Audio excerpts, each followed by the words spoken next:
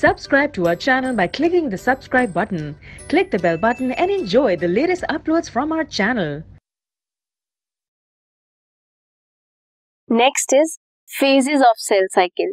जो typical eukaryotic cell है, for example एक ह्यूमन सेल है, इनमें सेल जो डिवाइड करता है उसकी जो सेल साइकिल की ड्यूरेशन है वो होती है approximately about 24 hours.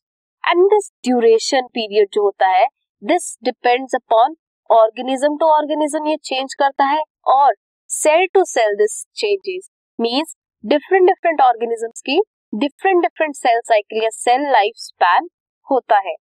For example yeast की जो सेल डिवीजन है या सेल साइकिल पूरी प्रोसेस है, ये कंटिन्यू होती है फॉर अबाउट 90 मिनट्स. जैसे ह्यूमन बींग्स की फॉर 24 आवर्स है, वैसे ही यीस्ट की कितने हैं, 90 मिनट्स है. जो सेल साइकिल है that is basically divided into 2 phases. वो 2 फेजेस कौन कौन से हैं, इंटरफेज एंड एम फेज, और you can say mitotic phase या माइटोसिस फेज. इंटरफेज में क्या होता है, जो माइटोसिस हो रही है उसके अलावा जितना भी फेज है दैट इज इंटरफेज. इस टाइम पे सेल अपने आप को प्रिपेयर कर रहा होता है कि वो माइटोसिस करने के लिए रेडी हो जाए.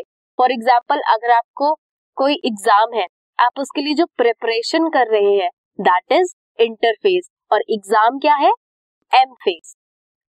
जो भी 24 आवर्स की ड्यूरेशन होती है एक नॉर्मल ह्यूमन बीइंग की सेल साइकिल की, उसमें से जो एक्चुअल सेल डिवीजन है that last for only about an hour.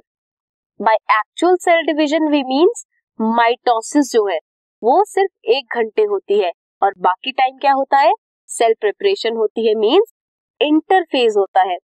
And that interphase is 95% duration of the whole cell cycle. Means अगर 1 आवर में माइटोसिस हो रही है तो 23 आवर्स क्या चल रहा होगा, इंटरफेज. एम फेज स्टार्ट करती है with nuclear division, nucleus divide करता है, उसे बोलते हैं कैरियोकाइनेसिस.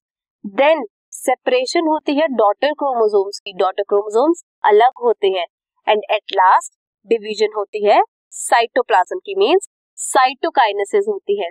नेक्स्ट हम पढ़ेंगे इंटरफेज को डिटेल में एंड एम फेज को डिटेल में.